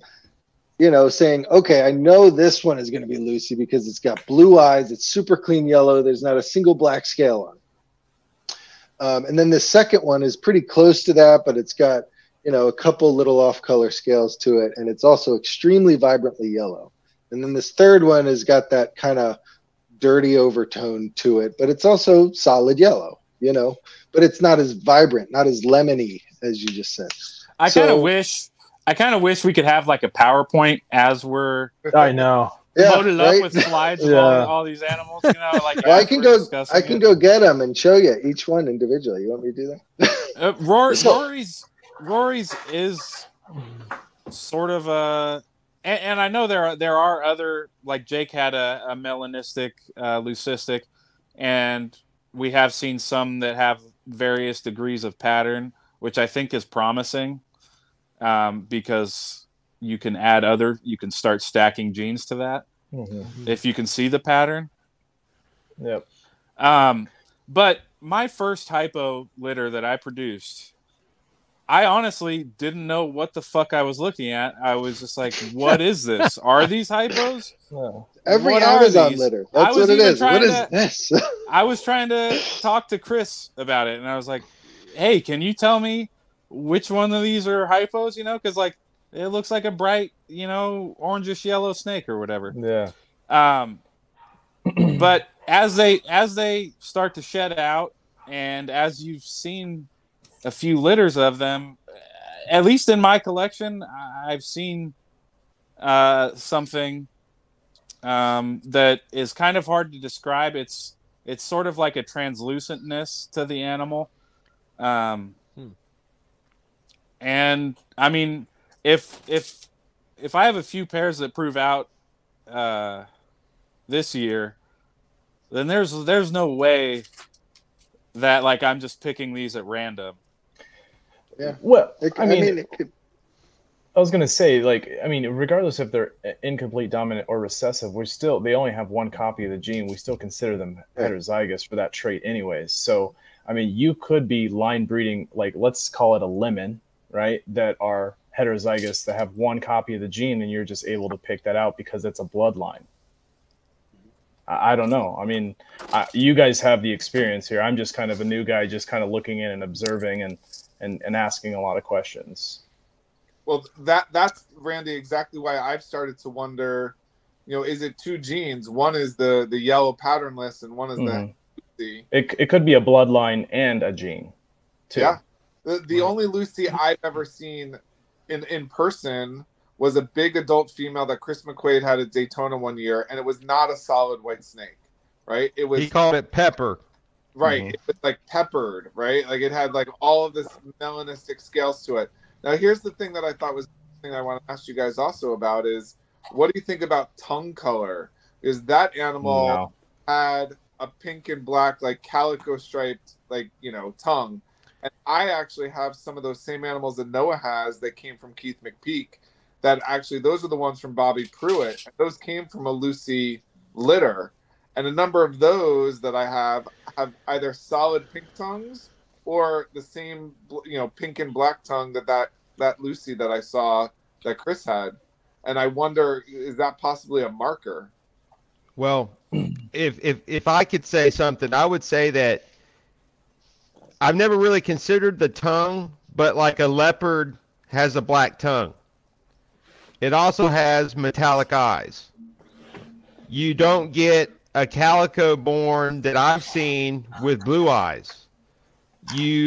All the hypo het Lucy's I've seen have blue, green, or yellow eyes. So, and if you want to take an albino Amazon tree boa, so one of the most diverse snakes that we have in our collections, and you can tell it's an albino because it has red pupils. Right. It's like the eyes of a leopard. They're metallic. So if I was going to look for a marker, I would start with the whole phenotype and narrow it down to what's consistent within what I'm looking for, whether it be eye color, to Ian's point, tongue color, or general phenotype of the animal. Yeah, but you have to compare with other people's results too, not just yourself. So it's not an anecdotal, Anecdotal, yeah, absolutely. I'll say that I haven't seen a ton of the hypo or het Lucy animals. I've seen a few of them, and all the ones that I've seen have had that split bicolor tongue. And whereas I've looked at a lot of not het leucistic animals, and the vast majority have solid colored tongues, whether that be lighter colored or darker colored. It's not bicolored or split like the het hypo or het leucistic stuff. Yeah, I have random gardens and yellows that have split tongues. Like, I have at all. It almost feels like in all my litters, I have both solid pink tongues and split colored tongues. I can't. My figure out founding what that means. My founding hypo male that proved, het leucistic or hypo, had a solid black tongue. Mm.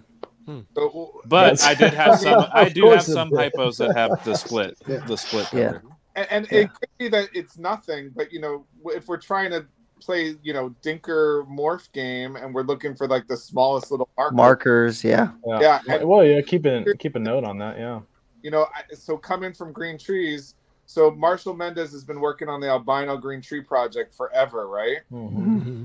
His adult female het albino green tree python, you know what color tongue she's got? Pink tongue. Black. Oh. Pink tongue. Yeah. And all the green tree pythons I've ever produced, I've only produced one with a pink tongue.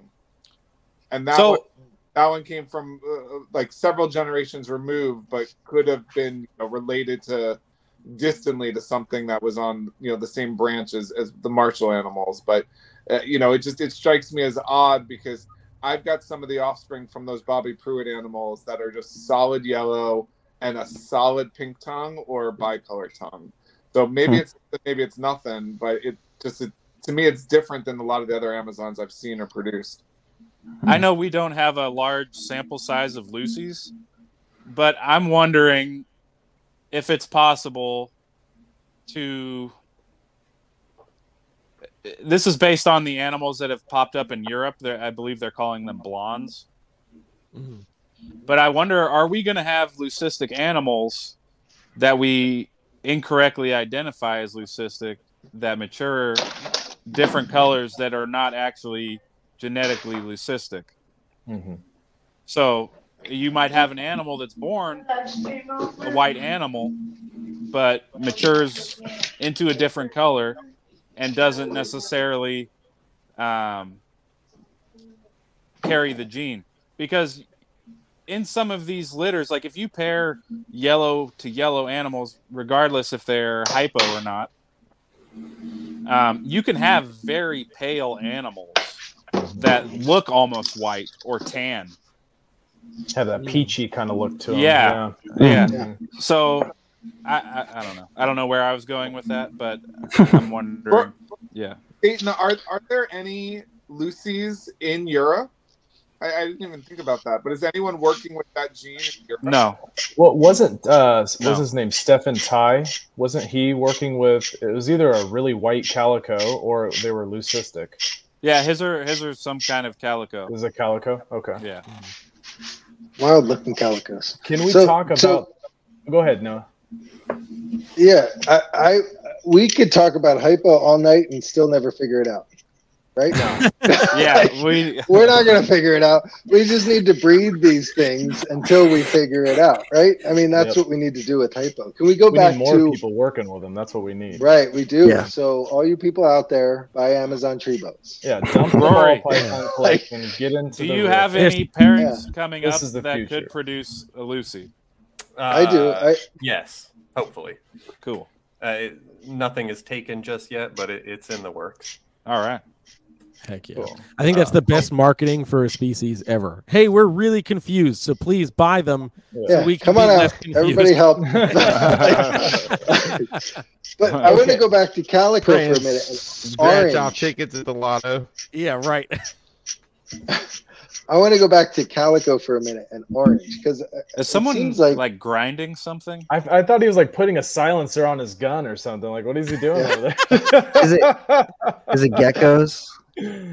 Oh, okay. I do have a couple geckos around. Or crickets. That could be that. Yeah. Okay. Somebody in the comments asked if someone was sharpening a pencil. So I don't know what's going on. Orange. What we said a little earlier, or I think it was Rory said a little earlier that there's no orange calicos out there. I have one that is. It's certainly not a high expression orange calico, but it's an orange snake, not a red snake, that has a good bit of white on it, and a couple babies that he have produced have significantly more white on it than him, and are also like extremely vibrant orange. We talked about hypo for forever, and these yellow and orange snakes, they have like different shades of them. These are like very bright. There's no dirty overtone to them. They have that translucent almost look you said, Dayton, to them, but they also have a ton of white. And just like Nick Mutton says, is these things it could be piebald, right? We think they're all calico because they have some form of white, but it could be something else too. So yeah, but the snake has also produced calicos, red calicos with lots of white and black on them that are quite obviously calicos. So I feel like it has something to do with calico, this orange. And there's a couple people out there who have orange snakes with a lot more white than the ones that I have. So I think Jeff Godbold and Rory both have some orange ones like that too. Is that correct? Yeah, absolutely, and really clean bicolors with that little bit of white calico, like the Kraken. Yeah, and just to clarify, I I hear what you say, Noah. I do think that there is a connection there. Obviously, that snake is producing highly visual red calicos for you. That's something that I've seen within my own collection as well that has led me to believe that maybe there is some sort of subtle pattern element that, when combined with a recessive red animal, yields that red calico coloration effect that we're looking for. In effort to kind of like clean up my calico lines, I've been really interested for a long time now into breeding a lot of them into like bicolor lines in order to just reduce melanin, make things a little bit brighter. And now I've had the opportunity to raise up some bicolor offspring and breed them to each other and other similar animals and produce visual red calicos from them. And then from those litters, I've kept back some of the bicolor siblings, raised them up, and there is a pretty big distinct difference between some of them. Are they almost like bicolor calicos, or some of them look like bicolor calicos? But the calico is very subtle, or what I would categorize as being very subtle. So when I said there is no such thing as a yellow or orange calico, I meant that there's no such thing as like the equivalent high expression calicos that we're used to seeing with the red base. With the red base color. But I certainly do believe that the red calicos can be inherited through non-red parents. Yeah. So that would almost say that there could, red and calico could be It means separated. Rory's bicolors are het calico. Some of them. Some of them. Sure. Yeah. Yeah. Because I think Dayton, the question to you in the beginning is you were focused so much on red. Do you think that just because of that focus on red, that the calico was kind of a byproduct from that and you just kind of worked with it? Or do you think that, there's no way to separate those two, the pattern and the color? So this is where it might get a little murky, but there is something that makes a calico, the red and white combination. Now, it's not just the white that makes the calico, because almost every Amazon tree boa has some kind of white on it, so that doesn't mean it's a calico. Sure. Now, the patterned calicos you don't really see outside of red. And you would think that that's the red doing something to like black, because you have the white essentially be what like a black pattern would be. Yeah. In those oscillated calicos. It's almost like smudge prints of the black. But also the tricky part of that is they can have black as well, and they can have black pattern as well on top of that. So it's not red messing with the black. Yeah, I don't know. I'm just kind of thinking out loud here. Yeah, we all are. White messing with the red. Yeah. I mean, but yeah, just because an animal has white, I don't think that makes it a calico. I've got completely unrelated animals, some in my hypo line that have quite a significant amount of white, but it seems to be. Well, that's not necessarily true. They can kind of have a underlying pattern as well, that is either pale or yellow or white, but it's mostly white speckling. So I'm thinking it's almost a different thing, different morph, different phenotype, whatever you want to call it. I've bred the snake to, other calicos and het calicos. It makes calicos, but then I breed it to, I have a yellow tiger that is not het calico, and I know that because I've bred it a few times to calicos and it never makes any. Does it produce birds at all? It doesn't produce anything red. It does produce orange babies when I breed it to this one snake that has a lot of this one orange snake. I call it Kraken. with a bunch of white on it. So the babies I got from that this year, initially it didn't look like they had any white on them, but after the first shed, it was quite obvious that they had a good amount of white on them. So it almost feels like it's not recessive with him. It's something different. There can be genes that are very closely like aligned in the genetic code.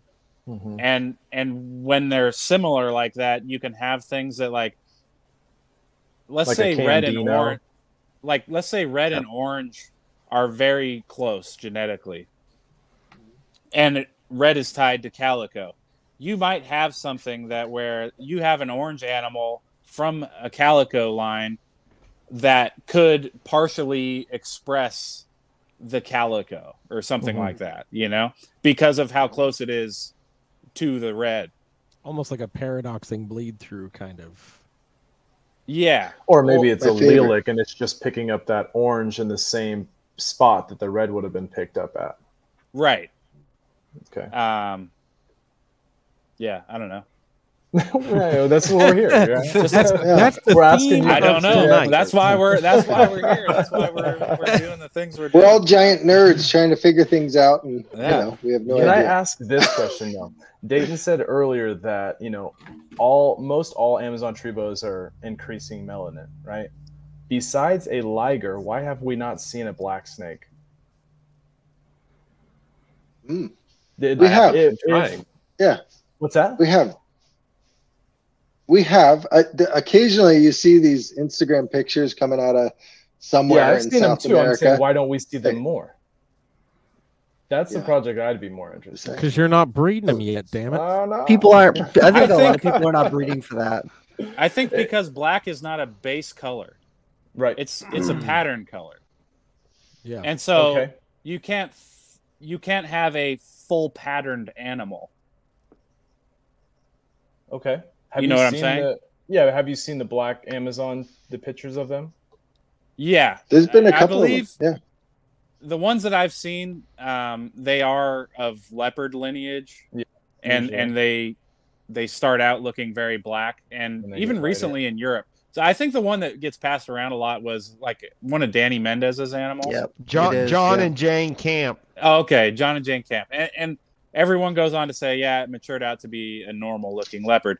But like a lot of that stuff is so old, it's hard to kind of. Well, there's been some new stuff. Last year, I think Strictly or Joe Swatowski brought in a completely black one. Oh, I remember seeing. And that. who knows where the heck it went. I have no idea where it is. Here. It looked like it looked pretty rough. But then there's a couple other pictures that I've seen floating around out there of completely black. I mean, they're not adults, so it's very possible that they're of leopard lineage, just like that Danny Mendez snake. I would say But so. they're completely black bellies, black, everything. Everything's black. I know that they produced some leopards in like Austria or something like that, and that was a few years ago. And they did have some all black snakes in that litter. It was a full leopard litter. But I don't think that an all black Amazon's out of the question, because Rory, some of those amazing calicos that I saw at your place that you called dirty, that you said, I'm trying to breed all this black out of them. And then there was one female in particular I remember that was like almost all black with a red head that I have a picture of. Like, damn. If you did the opposite, instead of trying to breed the black out of those, if you went the other direction, I feel like you could probably create an all black animal, especially with the way that they get darker over time like that. They mature. Perhaps, but it would be solid red as a neonate. Well, that's all right. It's solid. Yeah. I don't think anyone will. I think melanism might be out there for these guys, and it might not be attached to leopard, or maybe it is. I'd love to have a black I would need it. Just for the record, Ian, to have a black Amazon. that female of mine you referred to is a somewhat infamous photo of mine from like 2011-ish, I want to say, that kind of circulated around reptile social media, of just a crazy high expression 50-50 white and red banded red calico, and yeah, as you say, basically became so melanistic with maturity that what was red is entirely black, save but a little bit of white pattern and red on the head. Yeah, I know you don't like that look, so you should just box her up and send her here to Florida. I'll take her. I think also people need to just be creative too, because we see these patterns and Rory's produced these ligers that, oh man, they look so cool and they're really dark as babies, but there's probably other routes to that too. Like I just popped out some Halloweens that were darker than normal and they have a reduced pattern, so that just kind of made me think, well, that in conjunction with maybe an animal that does create a little bit extra more melon than some of the other ones, and then selecting for a reduced pattern with the Halloween trait, maybe I could yield something like that, in 10 years or something like that anyways, so I think we all just need to kind of be creative and start picking different routes that are, not necessarily orthodox. For sure. I think that could be really cool, and I'm surprised that it hasn't been done yet, honestly. Mm-hmm. Yeah. 2023 is time to get on it. Yeah, there's much more flashy animals out there, so everyone wants to go for the reds and the calicos. That's got most of all of us into it, that's why we loved Amazons to begin with. But I think an all black Amazon is just badass. So yes. Bobby Pruitt tried for a long time to produce a hyper melanistic Amazon. I don't know whether he ever got close or not, but he on his website said that was one of his goals. So I remember that. I remember looking through all those Halloween pairing pictures and looking at all those babies. Now that liger that I just picked up from Rory, thank you again, is extremely melanistic. It's very, very melanistic snake. Was born nearly solid black. Yeah, it looked amazing as a baby. I think that that still does. It's a great. I was gonna say not as nice in Jake's collection, but I think just to show you guys though, like to Dayton's point earlier, we're really at the ground level because you think about the choices we each make based on what we like. Rory doesn't like a lot of black in his calicos. That's why his calicos are so white and red. They don't have a lot of black. It reminds me of in Green Trees, Trooper Walsh liked red Neos. So he kept all the red ones and sold all the yellow ones. He didn't care what they looked like. So as a breeder, especially when you're early on and figuring some of this stuff out, each of us likes something different. So we breed for different traits. So we're molding it based on what we each like. Yep. And so we're gonna find over time that the animals are gonna trend in a certain direction. It doesn't necessarily mean that the genetics aren't there underlying.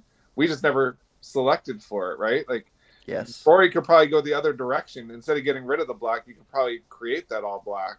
So I think a lot of it is sort of up to us at this stage as the breeders. Is what are the looks, what are the phenotypes that we're looking for? Obviously, I mean, we want the genotype as well, but it's really a matter of what catches our eye. I mean, if you like ligers, you're going to produce ligers. If you like patternless yellow snakes, you're going to produce more of those. And what's cool is we have so many examples of all these other species, right? Carpet pythons, ball pythons, corn snakes that have showed us what is possible within snakes, right? It's crazy to me that some people have looked at ball pythons and said, I think I can pull something out of this, and have created what they have today. That's crazy to me. If you look at Amazon tree boas, we have a greater starting range already. Yeah. And so I think that opportunity is actually larger than ball pythons. And where's the red ball python? Exactly. I mean, the red Amazon tree. Those orange ones, man. Yeah. It's amazing. Yeah. No, that's one of the things that I enjoy about them too. Like I oftentimes, especially when we're talking about certain polygenic traits that we're trying to adjust and tweak, I always think back to a lot of colubrid breedings. Looking back at 15 years ago, what corn snakes looked like, to now some of like I do a lot of the coral stuff. That was all originally just like, oh, this animal's got like a little bit of pink to it, and I like that, and I want to see what I can get out of that. Now fast forward, we're hatching out snow corns that are hatching out freaking pink. Yeah, and it makes no sense, but again, to your point, Randy, like we and Ian, like we've figured out these things that we like, and we've ran with it with so many different species. And I agree, Amazons have so much more at the ground floor for us to really tweak. Like there's so many different directions we can go, and I think that's one of the things that makes them such a wonderful species. Similar to like Rob and I geek out about Borneo shorttails all the time, because it's like there's so many different directions within that species that you can go and you can isolate, and it makes the journey as the keeper and the breeder and the visionary for the project that much more amazing. Yeah. If we all just start double clutching our females every year, we get to where we gotta go quicker. Fuck So up, bro. We get there so much quicker, right? Yeah. Oh man. But yeah, I mean, Instead of every other year, Yeah, right. Jeez. if you look at Stephen Ty, if you look at his breeding records for a long time, he was breeding snakes back to back, year after year. And I was think you could definitely do that, it with Well, Amazons. I think we just need to read our snakes. Like some of them won't bounce back, and some of them may. Yeah, some of them need 2 or 3 years to bounce back, and some of them look like some of them look like they didn't even have babies a week and a half and one meal after they just dropped a litter of 10. So I mean, it depends. I don't breed them back to back years. I always give them a year off, but I definitely think you can, and have seen many people do it. I've done it before. Yeah. Yep. And we learn now that you can breed them at a really young age, right, Dayton? Everyone here knows what I'm talking about. I don't even barely a year old. Right. And they're 8 feet long. 2.5-year-old females. And Randy, don't say it. You say his name 3 times. It's like. Oh no. No, I don't see anything wrong with it if the animals are healthy, though, and he had success doing it. So what can we say? That it was wrong or bad morally or ethically? But I mean, if the snakes are fine, then what is he really doing wrong? I think it was for one season overall, so it's hard to say if there's going to be any long-term effects. Yep. Exactly. And that's the part we worry about, because we are, long-term keepers. We've either had these animals for a long time, or we have visionaries. Yeah, exactly. We have a long projected future with them. Yeah. Yeah, it hurts me every time I lose a snake. I lost my paradox last year. That was my favorite snake. But that's what we say. You can't call out your favorites, because you know how this hobby is. It likes to humble you. Yeah, it did. I mean, some sort of tumor in the lower intestines or something like that. I sent her off for necropsy, but I wish I didn't. I wish I just preserved her, because they keep them once they necro them. At least the people I send them to do. So it's tough to lose a snake. So that's why I just, every other year, give them a break, sometimes 3, if that's what they look like they need. Yeah. And Rory, real quick, you had something earlier you were talking about that, when you were producing, you're trying to produce clean bicolors, a byproduct of that was a calico? Well, the goal of the pairings were to. I was already starting from calico with those. Oh, okay. So yeah, that was breeding calicos to bicolors in effort to lighten up the calicos themselves. So one of the projects that I'm using, the reason I picked Freak Show from you is because he fit so well in my project. I've been reaching out to Brandon Kreis and Ryan Young and Dayton, and I'm finding these animals that. And even Noah's bougie that I got from him, it's like they're different kind of looking calicos. They, you wouldn't expect a calico come out from that. Or like Ryan Young, he's trying to, strengthen that bicolor look, and he just gets these random red calicos come out, and I'm sure it's het calico within the line, but that's kind of where I'm basing my project off of those ones and seeing if that's something different or just another calico, you know. But I think all these dinker projects are really going to start. We can't really say anything set in stone until we do the work for it, you know. I have sold so many calico siblings over the years. I'm surprised there's not more of them popping out in other collections. I do think there's a lot of calico hiding in people's collection that they don't know about. Yeah, I see it. You know, I see it. It's all over the place. Lurking The reds pop out. Yeah. Yep. Yeah, absolutely. Well, guys, we've hit 2 hours, which I feel like very quickly, and I feel like we could continue to go, but I think we're going to round this out and do a part 2. This means we need to have a part 2. Yes. This was really great, and you know, I'm glad that we got to shed some light on a species that is really shrouded in a lot of misunderstanding, both genetically and just as keeping as well. It's a good thing we clarified all of that today. In case you were wondering, we don't know shit. Thanks so much, guys. This was great.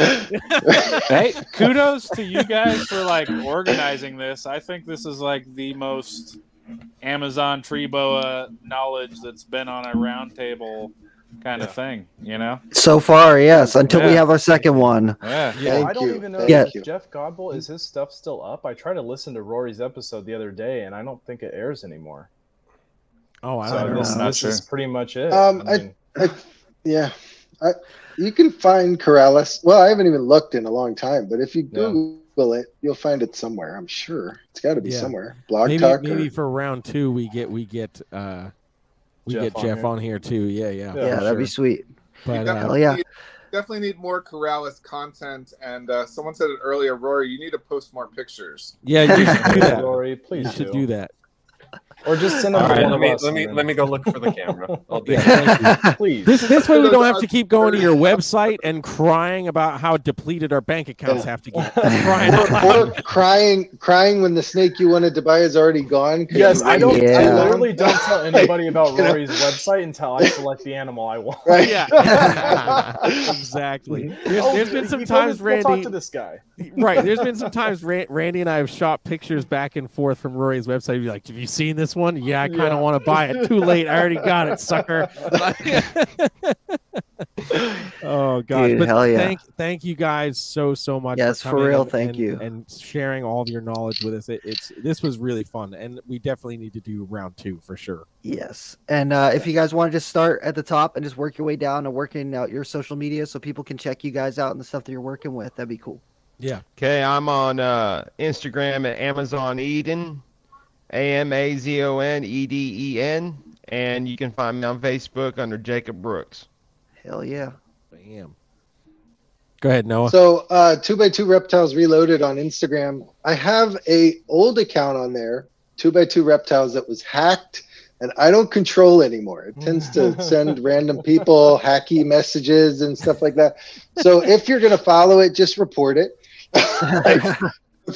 Follow 2x2 Reptiles Reloaded on Instagram, and then I have a Facebook too, but I do not check that very often.